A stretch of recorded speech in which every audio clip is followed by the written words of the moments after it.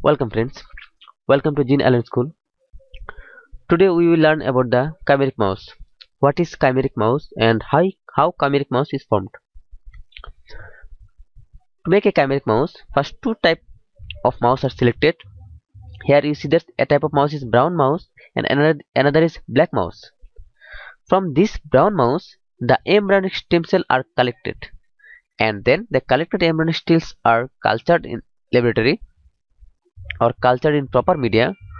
When these embryonic cells are properly cultured, then the blastocyst is collected from another mouse. From the black mouse, the blastocysts are collected, and the ES cells are injected to this blastocyst by microinjection process, and this embryo is then transferred to the surrogate mother. So, when this surrogate mother will give the birth of the child of the new mouse, then the new mouse will be with both two types of color. Here is the chimeric mouse, and this mouse is with two colors, that is a brown and black. Both of the two colors are found in this chimeric mouse.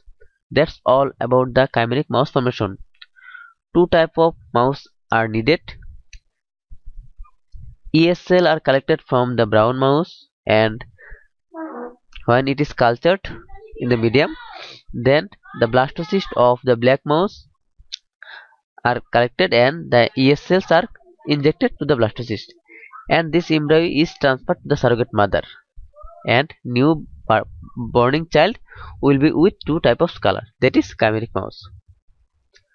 Here is the chimeric mouse. There is a black mouse and that is black and white mouse. So in this formation, black and white both type of mouse are used. The final result, we get this type of chimeric mouse with the black and white colors. That is all about the chimeric mouse formation. If you like my videos, subscribe me.